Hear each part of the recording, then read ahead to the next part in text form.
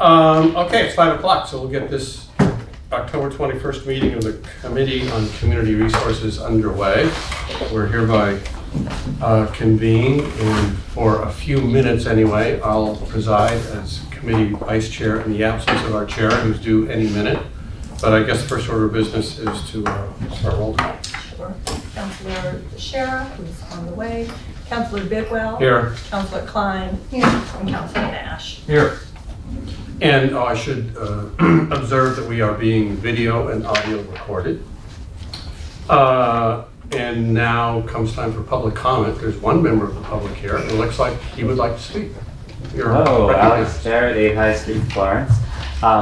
So yeah, I was interested to see the topic on the agenda today of the international codes and the voting on that. And I had a thought about the question of affordability as we enact these sort of more stringent codes that essentially cause the cost of new construction to rise. But it's only really the initial cost of new construction. You know, when you look at the lifetime of of a home or or an office that has with these more energy efficient codes, then you're most likely people will be saving money over that time. So, but how can we get that to translate? So just, it's probably not exactly what you'll be thinking about today, but just to have that in mind, because it's something I'm thinking about a lot, is how do we have a program where you can kind of take the extra cost and the savings and amortize that and have banks recognize that energy savings. So something on my mind. Thank you for that, Alex. And I don't see anyone else from the public here. So next is approval of minutes of our May 20th, 2019 meeting, which have been distributed. Motion to approve the minutes. It's been moved and seconded. Any comment? All in favor? Aye. Aye. Any opposed? No. So, okay. So the main thing here today is, well, I guess let me start off by recognizing our guests. You want to introduce yourselves as the experts that are going to guide us through this? My name is Adele Franks, and I am on the Steering Committee of Climate Action now. And as such, I've taken an interest in the energy efficiency, the building codes, and I have been following along on the effort to update and upgrade the building codes. And therefore, I have been participating in a number of webinars and phone calls, etc., as an advocate, and brought the suggestion to the Energy Commission here in Northampton that we really need to get more departments on board voting, because last year in Massachusetts we had very, very small number of voters on the new code for the last cycle, and only one from Northampton, and that was the building commissioner. He was the only person from Northampton who voted in the last code cycle. And we had, many, many, many departments who could each have 4 voters. So this time around, it looks to me like we're doing really, really well. We have at least 20 voters, maybe 24 voters. It's been unclear whether one of the departments actually got officially recognized as voters or not, but we'll find out very soon whether that's true. So that's my qualification for being here. Good. Thank you very much. Sure. Hi, I'm Darren Port. I'm the manager of Buildings and Community Solutions for NEAP. NEAP is an acronym for the Northeast Energy Efficiency Partnerships. And NEAP is one of 6 RIOs rather. RIOs are regional energy efficiency organizations. There are 6 around the country. Our territory is DC to Maine and West Virginia, so the 13 Mid-Atlantic and Northeastern states. And I give technical assistance to the energy offices in each of the states to assist them in putting energy efficiency policies in place. And that can include anything from code adoption to zero energy code policies, all kinds of grid modernization, whatever may be. So that's generally my background, and I'll talk a little bit more. I think Adele's going to make some broader comments, and I can talk a little bit about the significance, what this all kind of means for Massachusetts before we kind of launch into the bigger picture. Well, that's great. And where are you based? Where do you operate out of? Well, NEEP is there. The home office is in Lexington. That's where I was this morning. However, I live in East Hampton. Former resident of Northampton. I actually served on the Energy and Sustainability Committee for a while. And I still have an office here in Northampton that I work out of on a daily basis. Well, we're fortunate to have you both here. Thank Yeah. you. Thank you very much for being here. So, what is our plan for proceeding? Can we put this in the context of, can you explain when there are actual votes to be taken, and this is all lead up to that, I Yeah. gather? So the Massachusetts base building code basically follows the IECC. And then we have two building codes in Massachusetts, and there's a net zero, excuse me. Wishful thinking. Right, yeah, Wishful we're getting thinking. there. There's a stretch energy code that communities can adopt. 272 communities do adopt in Massachusetts the stretch energy code, and green communities have to. So over the last code cycles, the International Energy Efficiency Committee, is that the name? Is that the right name? Anyway, the code has been improving. The base code has been improving. And it started improving a lot. And then over the last few code cycles, it's been like, not much improvement. And the stretch code has fallen way behind where we should be. It's almost the same now as the base code. So there's a lot of interest in improving energy efficiency in the building code. And that was the whole effort behind getting more voters. Maybe we'll get a better code if we have, the right kind of people voting on it. So that's how I got involved. And so I'll go into exactly when the voting is going to occur. But basically, what I've learned in the last webinar, which was just a couple days ago, is the most important thing for right now is to make sure that you're registered. And not only that, but that you have a username. Each person has a username, a password, and a PIN. Otherwise, you can't vote. So once you get your registration validated, and apparently that's on a rolling basis, they're still working on validating all the voters. So I don't know whether you've all gotten your validation. They've all been Just validated. today. Okay. All right, great. So once you have your validation, then you can establish those three things: your username, your password, and your PIN. So you have to have that in hand before you can vote. So it's best to get it done in advance. And then the next most important thing is for you to set a date and a time for when you're going to be voting together, because it's better to vote together than separately, and to plan at least 60 minutes for that effort. So I'm sure you've all gotten a copy of this provisional ballot that was recommended by a coalition, and it's a large number of people and organizations in this coalition, from government bodies to environmental organizations, etc. But the Energy Efficiency Code Coalition has put out this provisional ballot and is recommending basically that you focus on voting on 80 of the items. It was hard to tell in the call because two different people used two different numbers, but there's somewhere between 200 and 300 or so total number of items on the ballot, on the final ballot. And they're urging voters to vote on 80 of them, and they've selected those 80 because those are the ones that would make the biggest impact in terms of energy efficiency.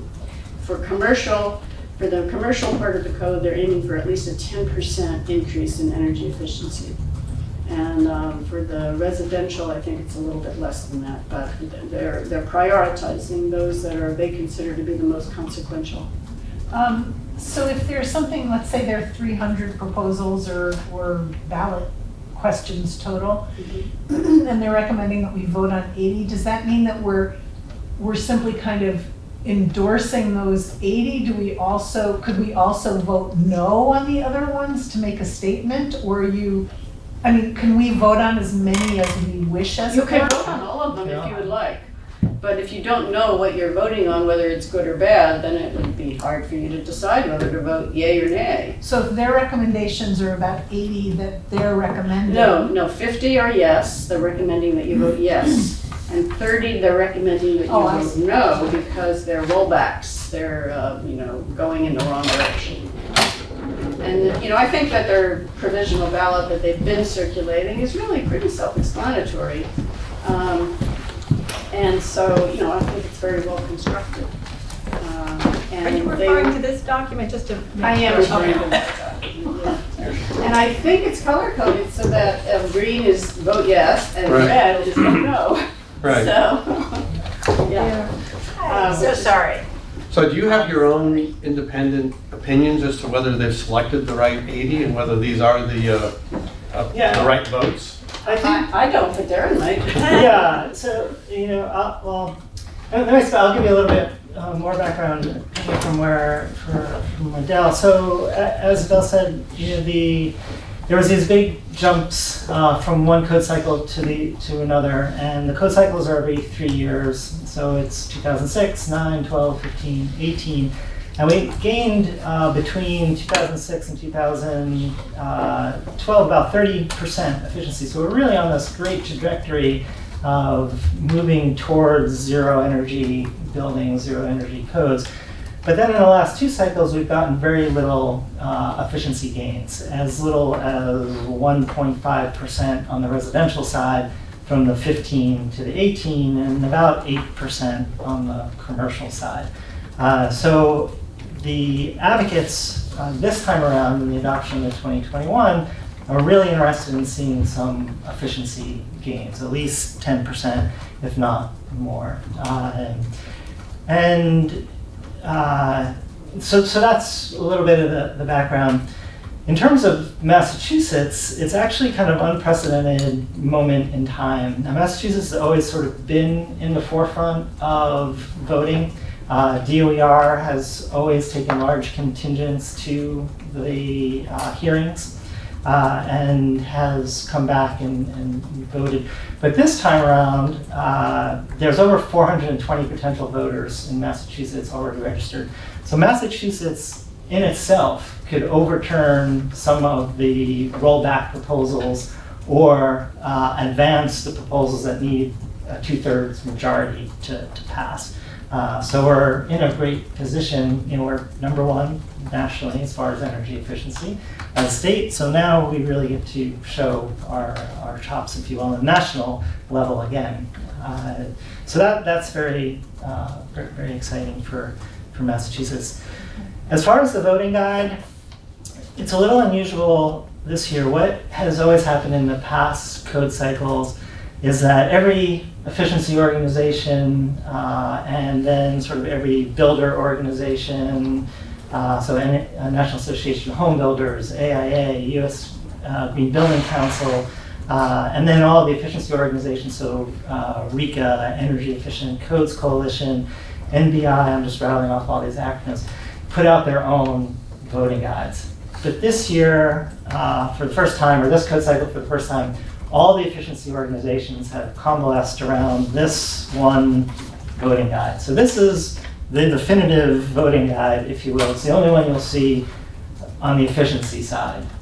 You'll see any number of voting guides on the rollback side or folks that perhaps are less interested in efficiency gains. So I pretty much explicitly trust this one. You've got sort of all the best, advocacy minds as well as building science people, policy folks endorsing this voting guide. So really, as Adele said, you could simply go down and check yes and no, or you can dive deeper into the actual proposals and see what is appropriate, not appropriate. So you'll see how this is set up with like top energy savers and then 20 individual energy savers, and then it goes to some efficiency rollbacks. There's any number of proposals from sort of large universal proposals that are applicable to all climate zones. But then when you start getting down deep into the proposals, you'll start to find proposals that are really only applicable, let's say, to one particular climate zone or one particular type of building. So that's why they're saying, well, just go for these top 50 or this top 80, and go for those most important. What I put together today, if you're interested in going a little bit into the proposals, is that there's 5 sort of universal energy efficiency proposals that the energy folks would like to see voted on positively and accepted. And then so those are sort of things like a zero energy code appendix, electrification ready home. So these sort of general code provisions, if you will, that may or may not be adopted from state to state or municipality to municipality. But then there's the 5 biggest energy saving proposals. And then there's the 5 biggest rollback proposals. So I'm happy to go through those if you want, or we could kind of keep it higher level and talk in more general terms. So, yeah. Alicia. So I have a question. It's kind of similar to the question that Alex raised. So that in terms of efficiency, how it's slowed down over the last few voting cycles. Yeah. What's the barrier there? Is it that there's a new level of efficiency that requires more cost, or is it that there's that the technology costs more, or it's what is that, or is it just? Yep, I can address that. So I guess a couple of thoughts. First, that if you look at the proposals, the last paragraph, the last section on each proposal is a cost estimate and a return on investment statement, if you will. So all of these proposals that are in there technically have a 7-year payback. Now the energy code, I like to say, is the only one of the codes that actually pays for itself. So it's a life safety code, and it pays for itself over the life cycle of the building in savings. And depending on the type of construction, the climate that you're in, it could be a small savings, it could be a large savings. Some of the reasons why there hasn't been large efficiency gains, as there has been in the past, has to do primarily with politics. If you ever have the pleasure of going to a code hearing, and you can watch the code hearings, this one coming up starting on Sunday, they broadcast it all live. So if you have 12 hours a day for 5 days, you can watch. And it's like going to graduate school in a week, essentially, for building science. It's pretty fascinating. And you'll see all the lobbyists, you'll see all the efficiency experts, each presenting their side. So, the builders, the National Association of Home Builders, they're always concerned about the first cost. So it costs more, but it's very interesting because the home builders, the sort of corporate office, if you will, is saying, we're not going to sell houses because we keep putting all these features in, we're raising the prices, they're not affordable. But then the home builders have their own research center, and the research center comes out and says consumers will actually pay more, up to $7,500 per single family home for these energy features. People want better indoor air quality, they want a healthier building, they want Energy Star certification. So in addition to the granite countertops, they want these efficiency features, and they're willing to pay additional dollars for them. What was the amount that you said? $7,500. Yep. And that has, I've seen other figures up to 10,000. Builders have put out, less than 75, but as well. But the NHB Research Center said around that 7,500 that consumers will pay for upgrades in efficiency features. The other thing that has happened in the past is because of the lobbying strength of the builders and a lot of the product manufacturers that are also concerned about first cost, is that the builders and the International Code Council, that's the folks that write, adopt, publish the codes, came to an agreement that on every code committee, there would be at least 5 seats that are builders. And so this has kind of changed the dynamic of what can get done or what can't get done. And so that's why we've seen some less efficiency gains, because of the interests of the builders being represented on these committees. They've either been able to defeat proposals that would increase efficiency or roll back certain things that also would have added to efficiency. So that's general thoughts on costs. That, I was hoping that we could go back a whole bunch of steps. Yeah. And I've been kind of somewhat deep in this through the Energy and Sustainability Commission, but my colleagues here might not have. And I think it's important for us to understand what this whole structure is, how it affects the Massachusetts code directly. And maybe I'm speaking out of turn here and it's not necessary, but just a really quick overview of that I think would be really helpful. So can you So there's the ICC, there's the IECC, the code that comes out of the ICC. How does Massachusetts adopts it? I mean, all of those pieces of how By this Massachusetts system law, works. Massachusetts adopts my understanding is that Massachusetts by law has to adopt the IECC recommended code. I would tweak it a little bit, but basically that becomes the base code. Yes. And then in addition, Massachusetts can adopt a stretch energy code for communities that wish to use the stretch code. All green communities are required to use the stretch code. Yeah, so there's 2 major code-making bodies. On the residential side is the ICC, which is the International Code Council, and on the commercial side is ASHRAE, American Society of Heating, Refrigeration, Air conditioning. Air conditioning. Engineers. Engineers. I Thank looked it up today. You educated yourself since this afternoon. That's very good. So essentially, the International Code Council promulgates a whole suite of codes, if you will. Not only energy, but plumbing, fuel gas, pool and spa, structural, residential code, commercial code. Basically, if it exists, there's a code for it. If it exists in the built environment, there's a code for it. So every 3 years is the same process. A committee is assembled. A call is put out for public comments.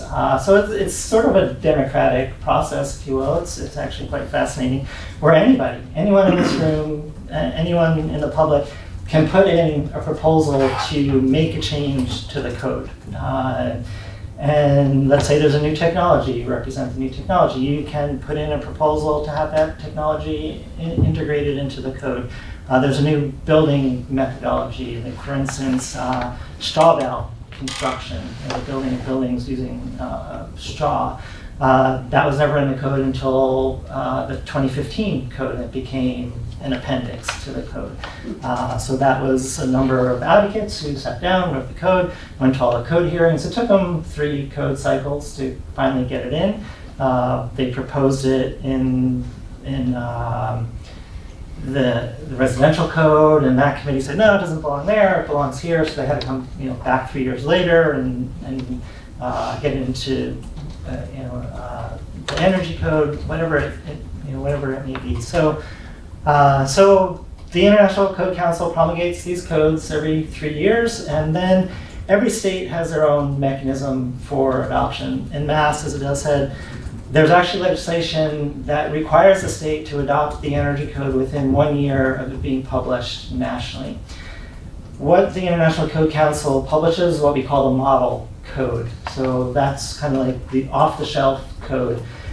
What states very often do is adopt amendments. So you can change anything you want in the code.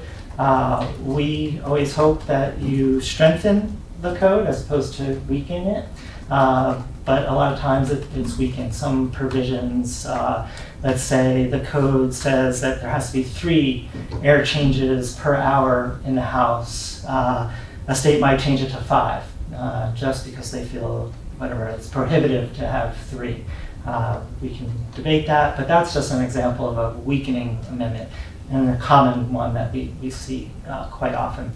So Massachusetts, within 1 year of the model code being promulgated, they have to adopt. So that's why you'll see this happened with the 9th edition, and it's happening now with the 10th edition, is that we're adopting the energy code in Mass before all the other codes. So on January 2nd, 2020, the energy code becomes effective in Massachusetts. But then it's going to take another year to get the structural code, the mechanical code, and the IRC and the IEC into the 10th edition. And that's done for a number of different reasons. But, go ahead. So you're saying January 2020, this new code? No, the 2018 version. Okay, Yeah, we're still adopting the 2018. Right. Yeah, the 2021, we won't see that until the end of 2020. Maybe the spring of 2021. But, yeah, it depends how fast they move. I want to back up again. I'm still like in really early phases of understanding different parts of this. Yeah. So this is an international code council, so countries all over the world adhere to the work with the ICC and adhere to the IECC's code. So where did this even come from, and why? Why doesn't every state create its own building codes, or why does the United States adhere to an international, international organization that promulgates code? And I would really love to understand all of that. Yeah, good question. Well, you are going way back now. So it used to be through the late 70s is that each region in the country had their own code. So we had Cabo-Mec was the code in this region. California region had their own code. The Southwest had their own code. And it was essentially their own codes because it was based on climate zone. But then, folks said, well, shouldn't there just be one code, but then provisions for the different climate zones, which made a lot more sense because you had folks, particularly like big box stores. So Target Corporation, they want to build in California, but they want to build also in Massachusetts. So, it's a lot easier for that architecture firm to take one code off the shelf, look up the table for the particular climate zone. So it just brought the whole industry together. It also coalesced around one code because of compliance. So it was easier for the Code Council to promulgate testing and certification for code officials to become certified in the code if there was a uniform code across the country. I will say it is called international, but that I think there's only 2 or 3 international countries actually using it. The majority of codes outside of the United States are actually much stronger than the US code. So most countries look to our code and say, well, we can do better, and they'll create their own code. Or there's programs like throughout Europe that prescribe where energy needs to be. But I believe Dubai uses the international code. They've adopted it. There might be African country, I believe, that also uses it. So there's just a handful of international, but it was a marketing thing, quite frankly, they changed it to the International Code Council. Yeah. So that was the beginning, and now each state kind of has their own mechanism for adoption, how it's adopted. Like for instance, Maryland adopts it on a statewide level, but then it's up to each municipality to adopt it, and each municipality can strengthen the code if they will. New Jersey has a uniform construction code. They adopt the code at the state level, and that's what municipalities have to use. So it's different from state to state. Thank you, it's really helpful. Yeah, I appreciate it.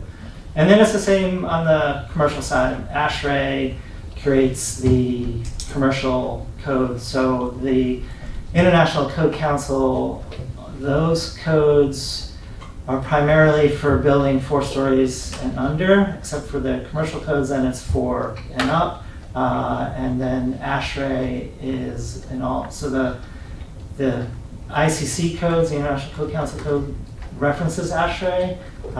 So the commercial chapter, some states will adopt the commercial chapter of the energy code. Other states will eliminate that commercial chapter and adopt ASHRAE. It used to be that the international code was 2 years behind ASHRAE, so ASHRAE was always a more rigorous commercial code. But now ASHRAE and ICC have signed an agreement, so the commercial chapter of the energy code, the one that will become effective January 2nd here in Massachusetts, is equivalent to ASHRAE, which is a great thing that has happened. And what Massachusetts has done is they've strengthened the code. So they've actually taken 7 provisions, I believe it is, from ASHRAE and put that into the commercial chapter of the Massachusetts version of the code. And they say you have to pick 4 of those 7 to comply with the code. So they've strengthened the code. And they've put other provisions in for like solar ready, so a house has to be built to be able to put solar on later, some provisions for electric vehicles. So these are things that are beyond the code, that strengthen the code. And then, as Adele said, there's green communities. Is that the same as kind of the stretch code for residential building, what you're talking about? No, it's different. The strengthening amendments that the state has adopted as part of the base code. And then on top of the base code is the stretch code. Green communities. So the strengthening amendments are for all types of construction or commercial? No, all types, yeah. The solar ready provision pertains to single family houses. The EV is for commercial and multifamily. And the 4 provisions of the 7 is for commercial buildings, mostly high-rise buildings. Yeah.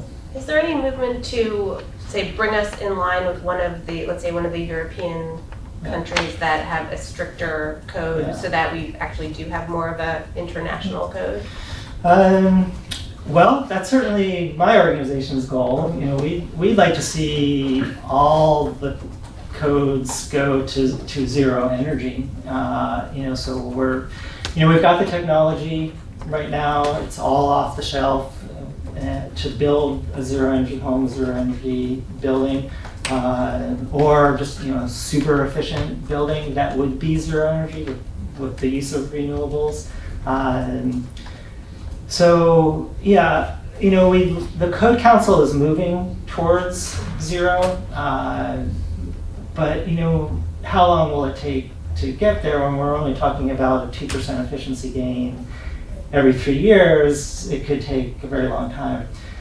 ASHRAE on the commercial side, however, they've committed to their code, their commercial code, being zero energy by 2030. So ICC at one point had said that they would follow suit and get there by 2030, but it's not going to happen, we don't think.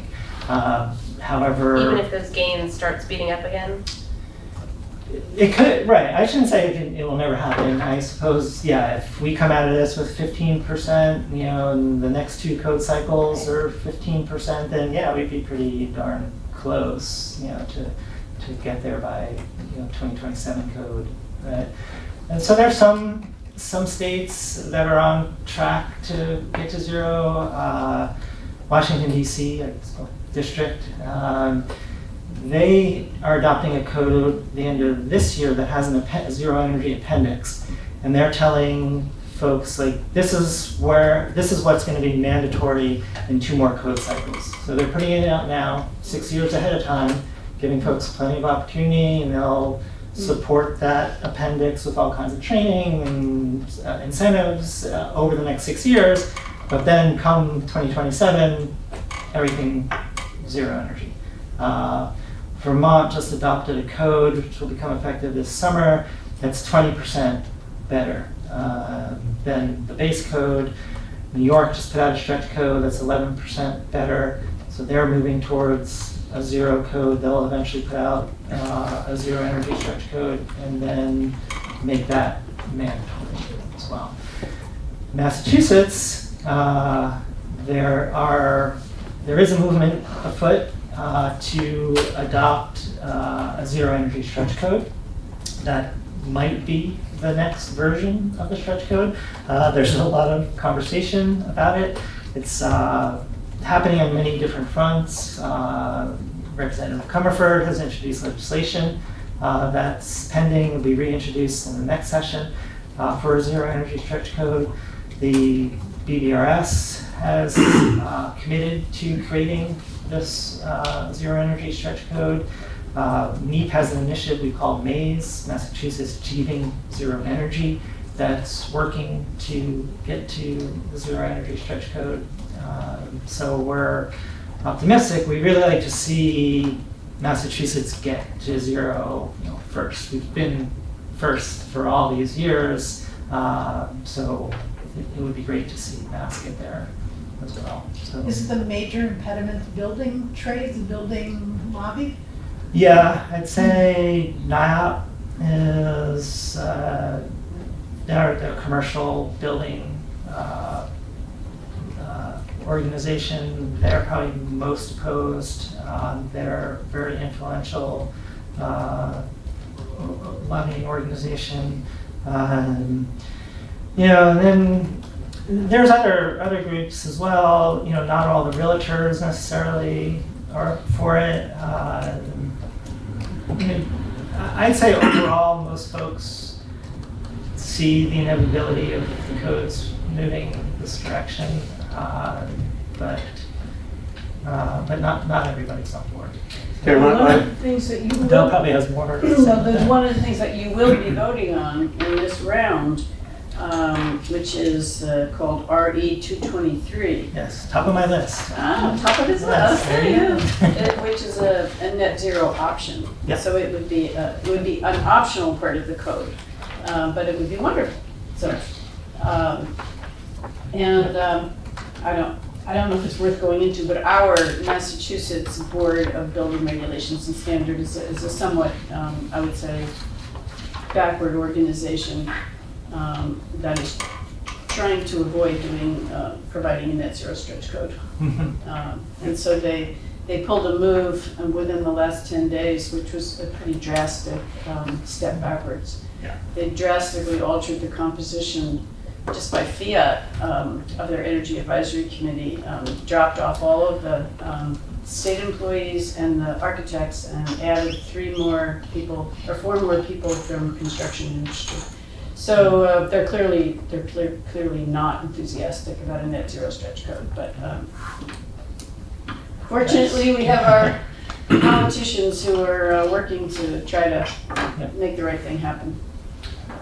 I wanted to go back to the affordability question again that Alex raised. Sure. And where does multifamily and affordable housing fit in this? And where the community development corporations, the affordable housing community, have they been around the table on these discussions? Where do they stand? In terms of Massachusetts? Yes. the stretch code or nationally? Well, either. Either, yeah. Yeah, certainly the larger organizations, folks like the Enterprise Foundation that are very involved in low-income housing tax credits, they're present, their voice is heard. So, again, it goes back to first costs. Implementing the energy code certainly makes it more affordable for the resident, because now you've got lower energy bills. But it could be prohibitive, for the builder of the unit. But there's all kinds of ways to structure this sort of split incentive situation where the residents could be billed just a few dollars more a month than their usage, and that goes to offsetting these first costs. There's utility programs that will assist the builder to do that, will incentivize the builder. There are low-income housing tax credit incentive programs that will incentivize efficiency and green building of affordable housing. The more difficult is not so much the new construction as it is the existing, converting the existing to a more energy efficient, getting existing all the way to zero. That's the more difficult part. But the code isn't about retrofitting. It's not. No, that's so separate. Yeah, I mean, there's some existing building. There's an existing building code, but it doesn't dive as deeply into sort of the retrofit or getting a retrofit to zero necessarily, or to be necessarily more energy efficient. In fact, it doesn't even address the efficiency in the code. You can still replace like for like. So, if you open a wall, you have to bring that up to code, but if you replace a furnace, you don't necessarily have to replace it to the most, the best efficiency possible, so, or the code efficiency. So, yeah, so there's a lot still to deal with there. Well, how about for the affordability of single-family homes? Yep. Yeah. For home ownership programs for Yeah. A low and moderate income Right. constituency. Yep. There, Yeah. I mean, when I'm in the process now of figuring out how to retrofit solar panels, Yeah. and there besides the tax credits, there are some pretty attractive incentives available for that. But when you're doing new construction, and you've got an extra $20,000 of cost, that eventually after 7 years, it's you're doing fine. Yeah. But are there mechanisms for financing that extra $20,000 right at the outset on new construction? There are mechanisms, there are various programs. I'm not familiar enough with the programs to be able to point you to them, but they do exist, and that's why Massachusetts put this provision, this solar ready provision in, because they recognize that folks might not be able to put the panels on. They've just gone through this expensive building new construction, but at least have it prepared. So when 3-4 years down the road, you recouped a little, or maybe incentives are even better, or the state's giving away solar, your home or your building is ready. It's got the wire chases, it's all ready to go. So there are various programs. There's power purchase agreements, so you don't have to lay out any of the first costs. There's community solar, so you don't necessarily even have to have the panels on your building. You can still take advantage of clean, renewable power, but not necessarily have it on your site. So there are mechanisms. I think we'll see more and more. As we push more for zero energy code and more for efficiency, the utilities recognize that renewable is going to be a bigger and bigger part of their portfolio, and that the grid will have to become more efficient. So we'll see more incentive programs, more financing type programs emerging as things get tighter. I know this is a little far afield, but things like the solar ready roofs and whatever, a lot of that I think is going to end up backfiring just because the technology is changing so quickly that creating readiness is not going to be, the kind of readiness that's created isn't necessarily translatable 5 years from now when somebody might have the funds to actually install something, but that's not really relevant to what we're talking about. But I'm always interested in this concept of, making things ready for a technology that, exists now when 5 years from now it might not be relevant. Yeah, the technology or the readiness. Yeah, certainly. I mean, I guess there's no guarantees for sure. I don't think things move that rapidly in terms of the technology. I mean, there's always new technology in the more off-the-shelf technologies like thermostats per se. That sort of rapidly changes. But things like heat pumps and solar panels and furnaces, that's slower to evolve. So I think 5 years is a pretty short time frame. I think if you go out to maybe 10 years, then yeah, you might see some issues. But all we're saying is, if you're gonna if there's even the possibility that renewables are on that building or that home, be sure to leave room to put that the inverter in the garage. So you need that panel, that blank space. It could be as simple as that, just a blank space that's where the inverter would go. In 10 years or in 5 years, EV charging might be more relevant, or more folks will be doing it. Is there a place to have that connection, immediately to the garage door, things like that. So it's sort of foreseeing what's coming down the road, if you will. And I know Darren had been prepared to present in greater detail some of the specific code proposals, so we weren't sure how much detail you guys wanted to get into or how much you're going to need to bring to City Council when you're presenting the voting proposal to them. You need to be able to explain what some of the ones that you're going to be voting in favor for actually are, so that was another area that You said 223 is top of your list. Sorry. Yeah, 223. So I've got 6 that are kind of these universal proposals that we'd really like to see into the code. One, Bill mentioned this zero energy appendix. That's 223. What this would simply do is give states and municipalities the option to go zero energy if they want. So it doesn't have to be adopted. Some states don't even adopt the appendices, but for those who want to, at least they have that option. So here's a code that can be used by any state, any jurisdiction across the country. It simply just gives them the option to be able to have zero energy code.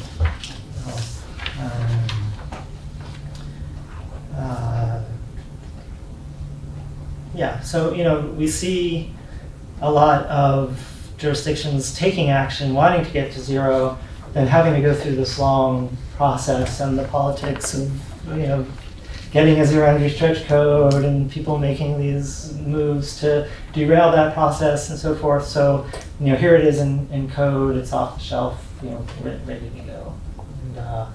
And it doesn't.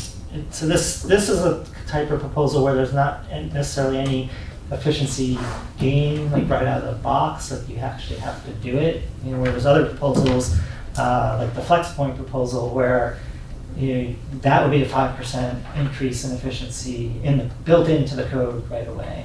So that's kind of the difference between some of these universal codes. Like for instance, RE 147, which is electrification ready. So what we'd like to see to combat climate change is buildings go all electric. And this is what's happening in California. So for years and years, California has been promoting renewables, getting all homes and all buildings to have renewables. So 2020, all residential structures have to have renewables. 2025, all commercial buildings. And now California is saying, well, that's all well and good. So now we've got clean electric, but we still got buildings emitting greenhouse gases. So we've got to get rid of those fossil fuels. So how do we do that? We go all electric.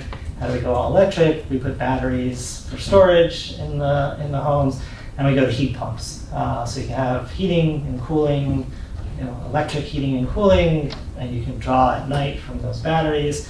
So what we'd like to see with RE 147 is that homes are, again, just electric ready. So they've got the wire chases, they've got the area in the garage where you would attach the inverter, or there's a place on the outside where you would put the heat pump, or whatever it may be. So that's another proposal, not necessarily any efficiency gain, off the shelf from the code, but something that's very important to the goals of the efficiency community down the road. I kind of feel like before we start going proposal by proposal, I don't know how much time we have to do that. We're talking about 50 proposals. That we as a committee need to talk a little bit about how much we feel like we need to know and what we're actually presenting to our colleagues on the council when we present this, so that we're not kind of taking up time. And then the other question I guess I have that is directly related to that is there somewhere something that goes with this that explains in more detail what each of these is, so that if we had questions, we could read it from on the floor of the council or something like that? Yeah, so so this is a 5-page document, and I believe that pages 4 and 5 are going to have some more of that information. But what you can also do is the Code Council, the International Code Council, puts out a residential and a commercial monograph. So this has all the proposals. It's got the cost estimate on the bottom of the proposal. And then it's got public comments that were made. So they publish the proposals, then folks are able to send in their comments. And all of that is in this monograph. It's about 1,100 pages each. And so all of these are explained in detail in that in the monograph. And we know where to find that? Yeah, I downloaded some of those for the commercial code and the residential code, and like you said, they're like hundreds of pages long. Yeah, it's 1,100 pages. I mean, it'd be possible to cut and paste the ones that are referenced here, and that's sort of what I did with some of them. But yeah, like I said, even like a single code in some cases, code change proposal can be pages. Right, yeah, it could be pages.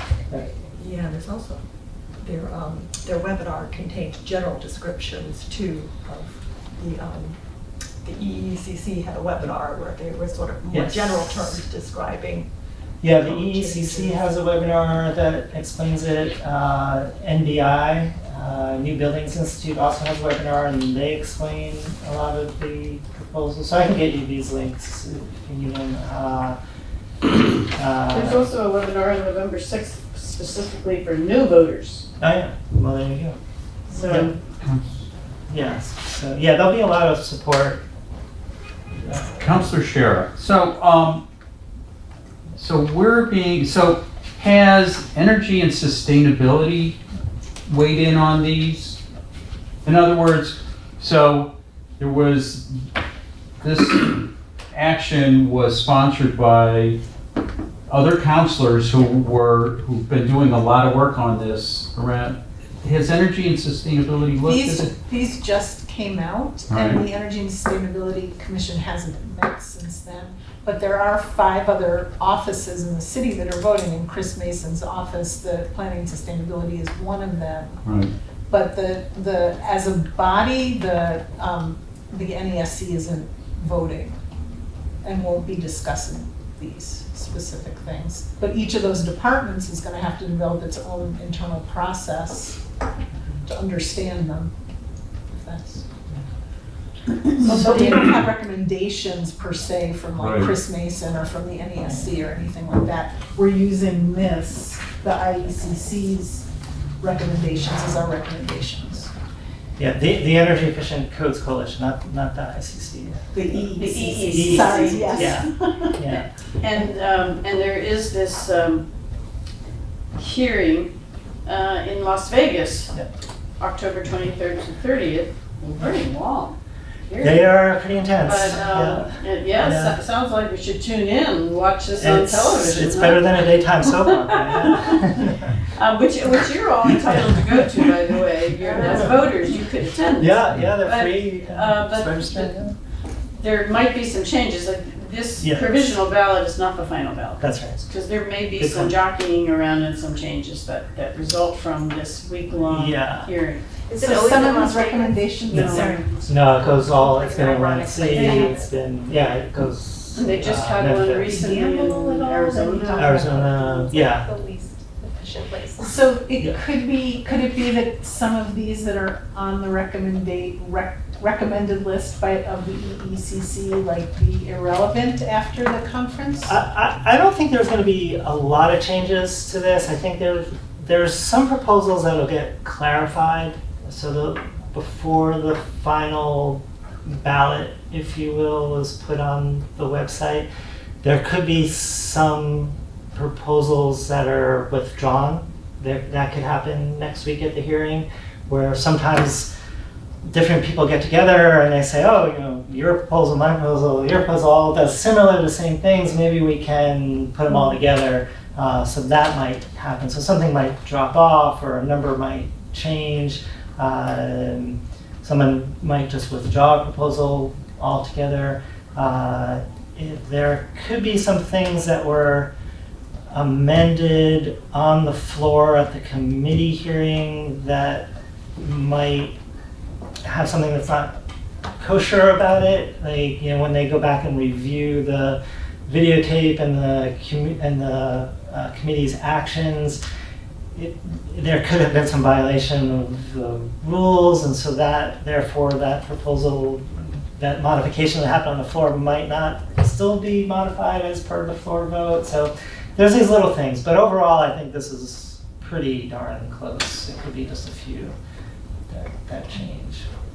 I was just saying that Chris Mason sent out to the 5 departments that are registered to vote today this same ECC guide, so presumably he's encouraging them all to We're all also use using this as a Yeah. guideline. And I'd offer, I'm willing to come back. Obviously, I'm here almost every day in Northampton, so if there was another meeting wanting to be scheduled just to dive into the proposals, or again, like what I came kind of prepared to just talk about is not my necessarily choices, but this is sort of the energy advocate saying, well, here's the top 5 or 6 sort of universal proposals, here's the top 5 biggest efficiency gains, and here's the top 5 potential rollbacks that you should definitely vote no. So, even if you just did that, those 15, 16, but then of course, you've got the voting guide, you could simply go down the list, yes. There's any number of ways that it could be done. I'm wondering if we want to ask Adele and Darren to be available when we bring this to the full council in case a lot there to are ask of you, questions. Yeah, in case there are questions that we just Right. can't answer. Because I feel like Depending what it is. we're trying to predict what people might want us to go in depth on is hard.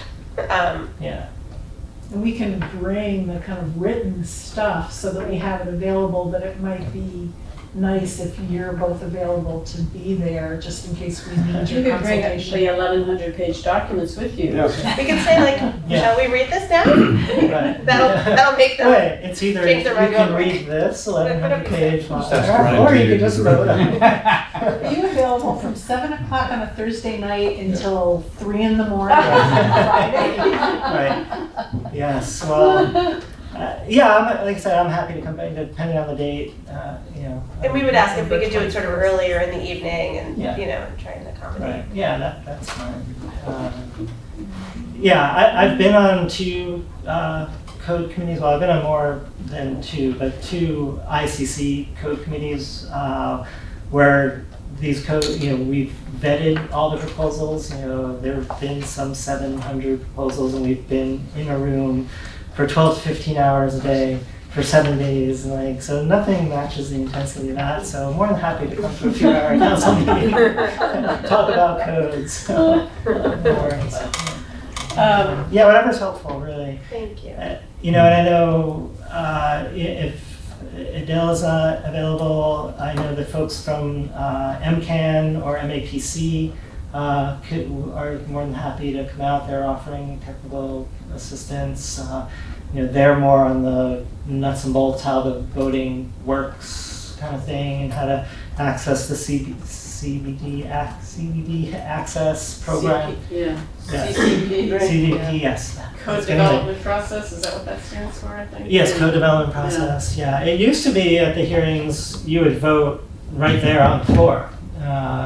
They gave you these little keyboards, if you will, and so, but it wasn't really representative because not every code department was able to send 40 people or whatever it may be. So this is a much more, I think, democratic process. I think we'd known, we could have put in travel requests. Yeah, right, Vegas for a week.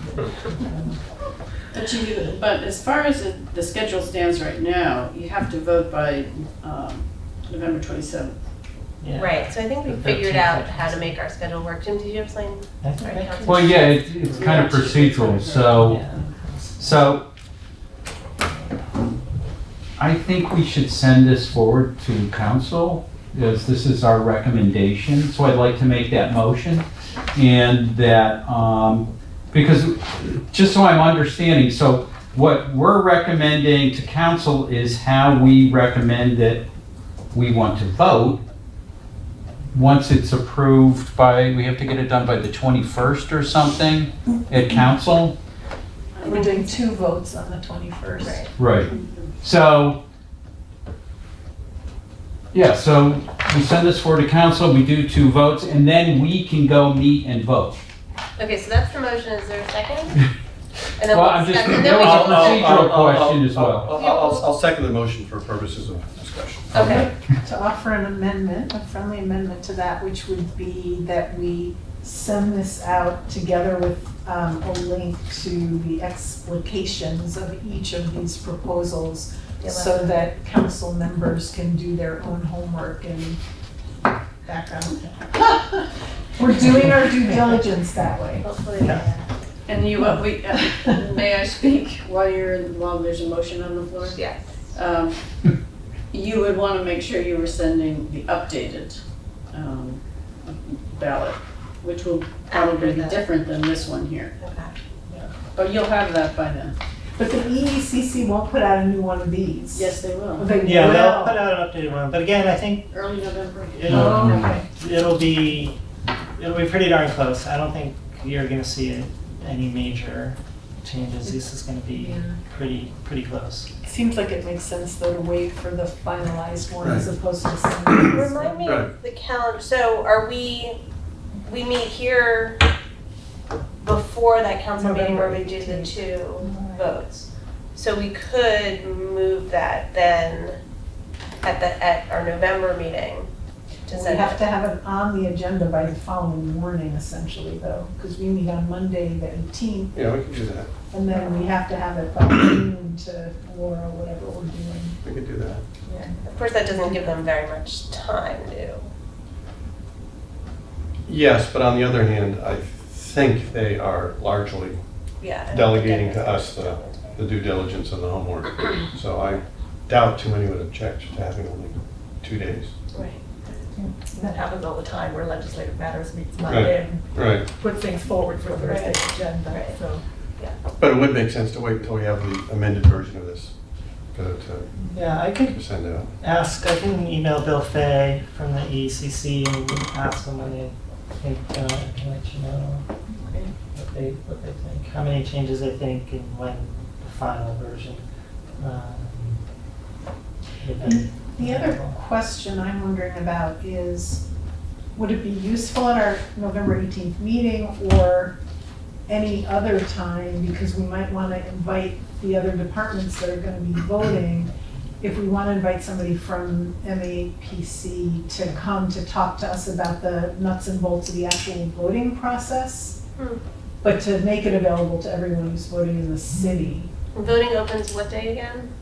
November 13th. Right now it's the 13th. So is it possible that some of them will have voted by then?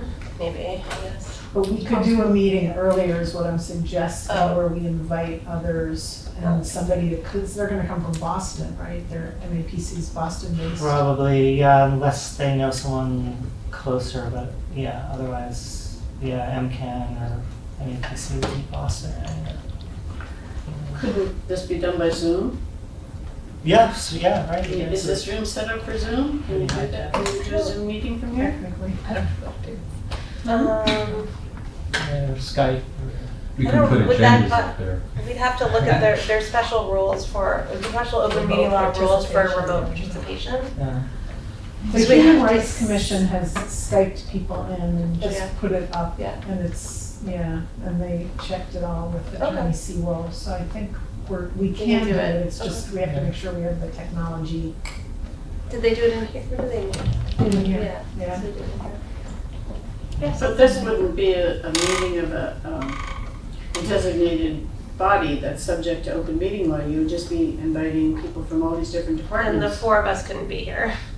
It has to be. It has to be, law. yeah. The four of us can't meet on anything because we're a quorum of a body Okay, without. I understand. Being- Okay. So it would have to be publicly announced and Yeah, the it public would would have be to be invited. public Yeah. meeting. And it could be a meeting, our meeting, but we could, I'm just suggesting that we invite these other people who are voting in the city Yeah. to Yeah. come as an opportunity for them. Yeah, I think that's good. It'd be great if someone could actually physically come out here, but if we have to Skype them in or Zoom or whatever. Right.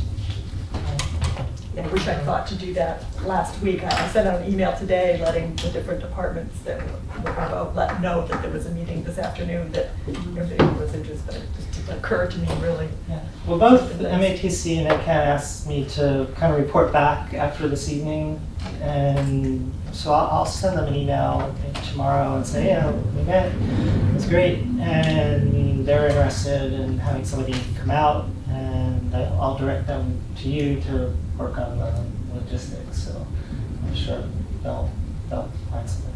So we should probably come up with a couple of potential dates. Yeah, I that feel we like the could do dates were another meeting. challenging. Are they gonna be challenging? Well, that's why we're doing 2 readings. Right? November 18th is the next regular. When do you think the finalized ballot will be publicized in the ECC? Will put out a new. I don't know for sure. I mean, I kind of feel strongly that this one is good to go. I think, again, the changes are going to be really minimal. I don't think it's going to throw off, like, folks, like, I don't think anyone's going to get the impression, oh, we got to start all the way back from the beginning. You know, these major proposals are the major proposals. I think if anything, we see one is dropping off. Yeah, I'd feel confident if I was in your shoes to send this out with caveat, you know, some things may change closer, but this is, So we could This is the potentially most do that at a important. meeting anytime, I guess.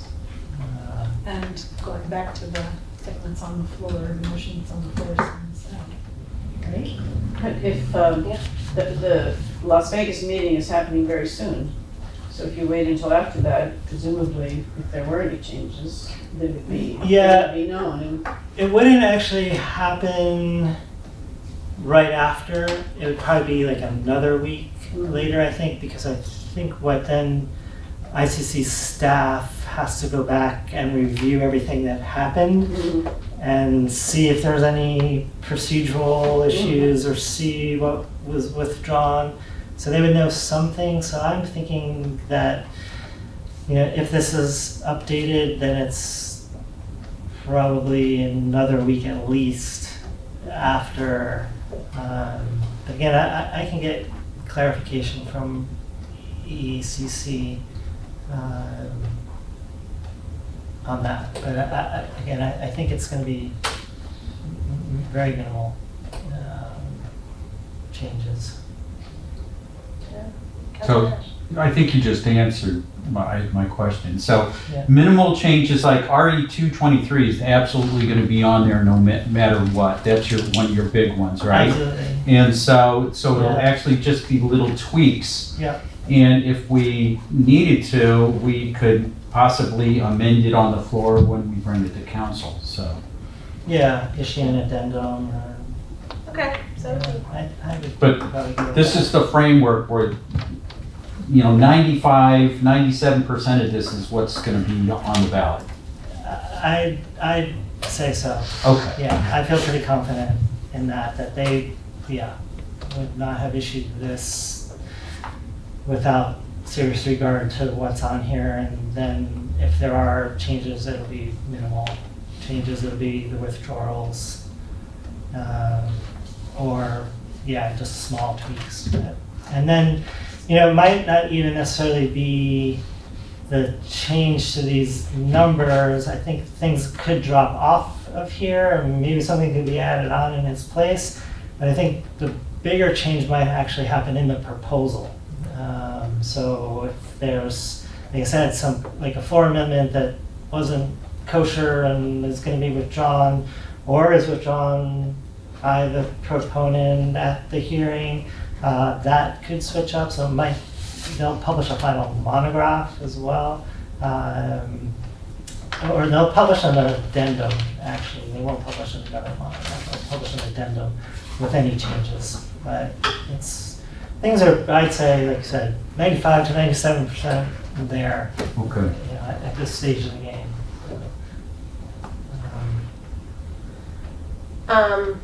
So the motion's still on the floor. So do we feel good about doing that? Sending it forward now, and then we could invite the other departments to come to the 18th and say, if you want, we're gonna have this discussion. If you want to hold off on your voting, we're gonna have this discussion. Otherwise, vote it. Are you all going to vote together, or are you going to designate one? That's another way you could do it. You could make it a pizza party. You could all sit here, bring your laptops, and all vote together as That was the well. recommendation of the We- webinar. That's the recommendation. For all the members. Yeah. Setting up a meeting for Yeah. Monday, November 25th, if I recall, to vote together. We just talked about it. Right. If you guys do approve this motion to send it forward to council, couldn't you actually bring it to Well, that's council what on I the was 7th? also And then wondering. have the voting meeting earlier than the 25th, like, more towards the, because I don't see any reason Right. you couldn't. That's why we're holding it. Let's do it. Oh my God, our meeting on it's gonna be a really packed Actually, you could vote on the 18th. Oh, If you want, whatever. or you could use that meeting as our voting meeting, the 18th, the meeting that's already scheduled. If the Some council controversial. approval has already been received Mhm. for the voting guide. Right. So we're looking at meeting on the 18th. Rather than having two more meetings. Right. Right, so vote on have it go to council on the 7th and then vote on the 18th. My only concern would be thinking of our council president, who's a bit of a stickler for rules, that he might say, well, if we have the time, why don't we do two votes, not do two votes, Right. vote on the 7th and then vote on the 21st. Sure. There is the potential for that to happen, and I'd want to verify with him that he would be okay with doing two votes on the 7th, so that we don't get caught off guard with it. Right.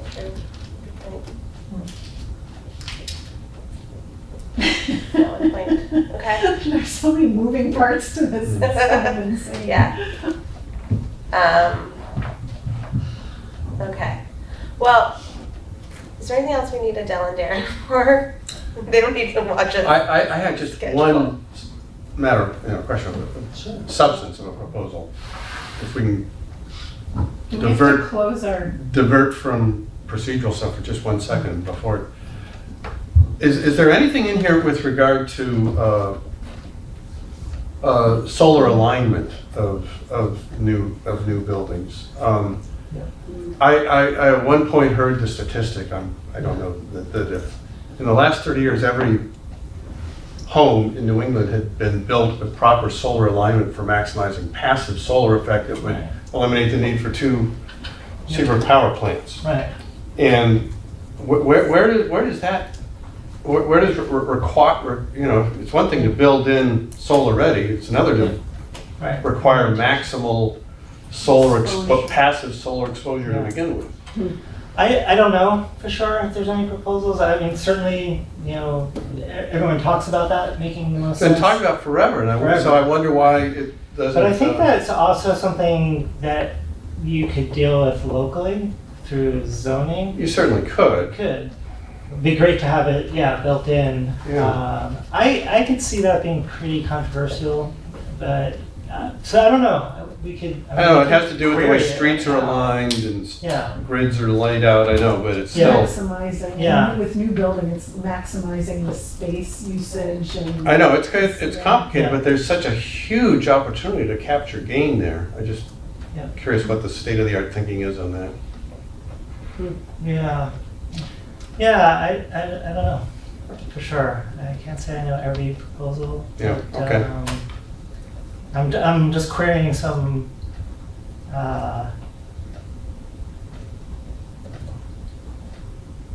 to see if there's any, I put in solar alignment, but nothing came up. I put in passive, what other term would I Yeah. use? Okay. We've talked about that a bunch of times in the Solar organization orientation. commission, and Louis Hasbrook, who sits on it, says it's been impossible with developers and, you know, almost like local kind of lobbying against it, so. Even like a subdivision, it would be easier, you know. Well, yes, new subdivisions, Stuff as many in as they can. new subdivisions should be just laid out that way from the start. Yeah. I know, it seems like a total no-brainer, doesn't it? Yeah. Yeah, and a lot of times folks will redo their site plan to orient everything east-west and find, oh, wow, I could put 2 more units. You know, they'll be so resistant, and then you'll sit down Yeah. in a planning meeting, like design charrette, and let's align, you know, just for fun, let's just align everything, you know, east-west, and wow, look, you were gonna do 30, now you can do 32, and, you know. Well, because historically, if you look at the way farmhouses and New England construction used to take place, Yeah. generally, Right. just took that into account, just because it made sense. No building codes required it, just somebody who was sort of understood right from the start. Yeah, yeah. Well, there's a lot of things we used to build more in tune with Right, natural rhythms. And, right. you know, you go down to Asbury Park, New Jersey, and you go to the streets that are right by the ocean, and they're actually very wide. They funnel back basically, so they start wide and they go, and that's to capture the breezes. You know, so like people were thinking about this when they did those sort of, you know, urban layouts and whatnot. But you know, there's yeah.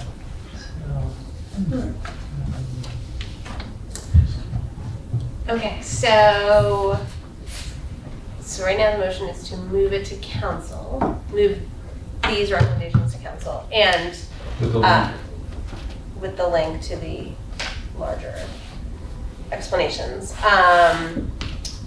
Are we ready to make that decision? Do you feel like we need to finish? amend with regard to the date if we want to do it for November 7th, as opposed to. Did your Is that motion have a part of date this? in it, or just referral I general? have a date. So we could do it I'm just- now, and that's separate from when we're actually voting. Right. Or we could just do that as a separate recommendation, so that one doesn't get screwed up. We just have, this is a positive recommendation with the link, and then, on top of it, we recommend 2 readings on council for this. That would be a separate thing. And then we could have that discussion, and then, I don't know. Okay, why don't we vote on moving it forward, and then, either one of you maybe wants to check in, or I can check in with the council president and ask, in terms of how many meetings he feels would be necessary for the voting on it. Maybe willing to take 2 votes on the Right. 7th and Which would then the allow us 21st to to have this timeline. vote a Yeah, little earlier. Right. yeah. Okay? All right, Do you want to release our guests if they're interested in leaving? let's just, all those in favor of moving this forward, council? Aye. Okay. Yes. Thank So what's the 2 votes? I lost you on that one. Oh, we take 2, so procedurally, we Yeah. take 2 votes on everything. And it's supposed to be in 2 separate meetings, which allows time to answer questions or get Right. further information. Got it. But we can suspend that rule and have 2 votes done on one at that first Got it. night. But Understand. Okay. we like to have more time for public input if we can. Sure. All right. Thank you. Thank you so We much. Yeah. release you and thank you. Thank you. Yes, thank you so much. So helpful. Yes, Thank very you, much. Adele, for just amazing organizing on Yeah. getting 2 meetings the today. city Yeah, opening. right. And But it who's is, counting? it's all because of Adele Yeah. that this is happening. Yes. Going to city departments, coming to the Energy and Sustainability Committee. Don't shrug, it's Yeah. hard.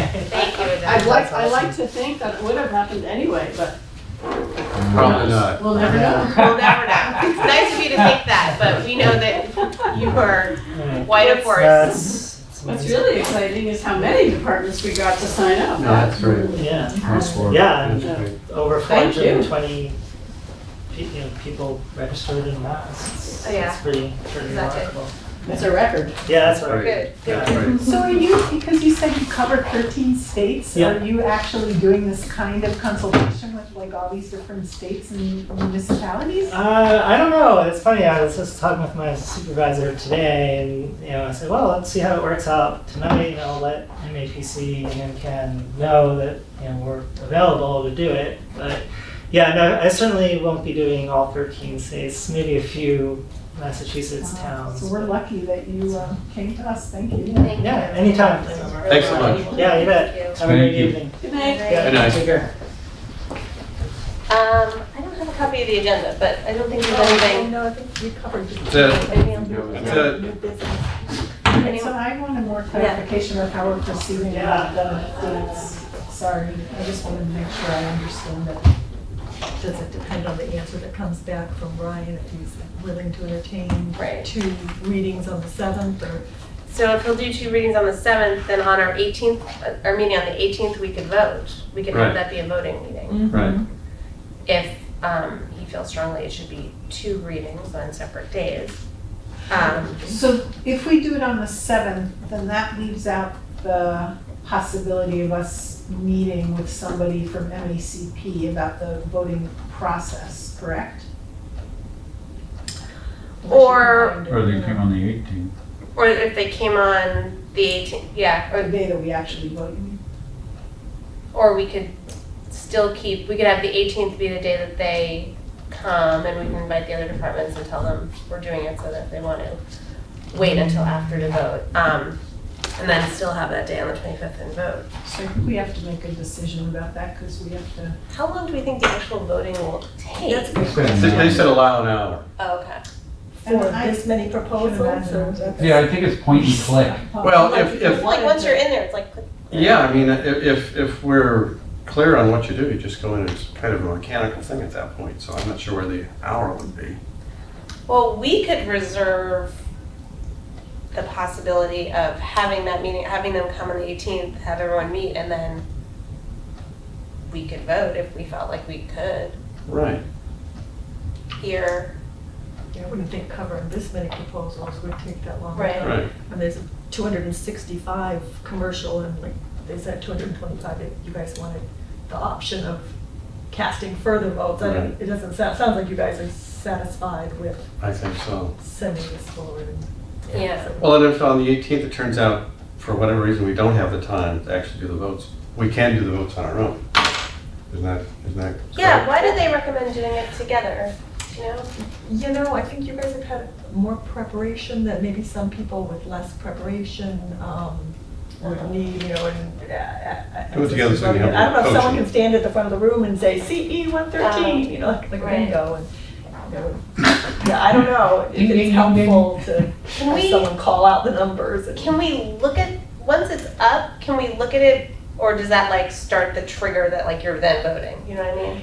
You know, it's not available yet in the CDP Access module, if that's what you mean, like. when But, well, I mean, like, if it opens on the 13th, is that right? Like, Yeah. once it opens, can we go in and look at it without voting? I Or hope once so. you're in there, are you this, you know, I'm it's like a hoping survey, you have to started. take it it there. appears Yeah. then so that you can look Right. at the format that it's in, because it's not there now, like I thought maybe there'd be some kind of sample Right. format to look at, but there doesn't seem to be. Yeah, it says ICC governmental voting representatives will be able to view the hearings and after the public comment hearings and vote. So it's gotta be available and visible. Yeah. So what do we think? Maybe we should, can everyone just hold the 25th? But we'll try and do it all on the 18th. And the purpose of the 25th would be to vote as a group if we don't get to it on the 18th? Yeah, that was the date that we had held to vote as a group. But the other possibility is we could skip the whole MAPC thing and we'll just figure it out, you know? Yeah, what would be the purpose of MAPC coming in? I guess because what Darren was talking about, and I think Adele and I had a conversation about this at some point, that for some reason it is considered a fairly complex process to do the voting. And so MAPC is offering technical support or assistance around how the voting actually gets done. But really, I mean, I think we're smart enough that we can figure it out. We can forego that. Maybe And if they we can't figure it out as a group on the 18th, we can still follow up and vote individually once we understand it better without having to convene on the 25th. What if we had them come and the other departments come as well, and they use us as the test example on how to vote, and we do our voting as they're showing? We'll be the example. Yes. I don't know, I keep doing that. Yes. So I if like Darren that. writes back that they'll make themselves available, our only option is our meeting time on the 18th for them to come. Right? Unless you schedule another meeting, yeah. Right. Yeah. Give them an ultimatum. So should we invite them? I think Nicole Sanchez is one of the staff people there who's supposedly available. To invite someone from MAPC. Yeah? See, I thought they would be giving more of an overview similar to what Adele gave today, where they're more saying just the voting process in general. And I guess we need to clarify that. yeah, rather than We going really through need this tech actual assistance how to on vote with voting, CDP access module. It seems like they'd be happy to come, so. Okay, we all feel good about this? So we're not adding any dates. We're not adding any dates, but we are still holding the 25th just in case. Yeah, and we're gonna. 5th on the 25th, or 5 on the 25th? Yes. Okay. All right. Anyone have any other new business or anything else to discuss? Thank you Make to a the motion to- vice chair Oh. for kicking us off. I apologize. That bridge traffic. Bridge traffic. Really getting you these days. Bridge Yeah. traffic. Sorry, were you about to make a motion? I was about to make a motion Yeah. that we adjourn. Is there a second? Second. All those in favor? Aye. Thank you, Okay. everybody.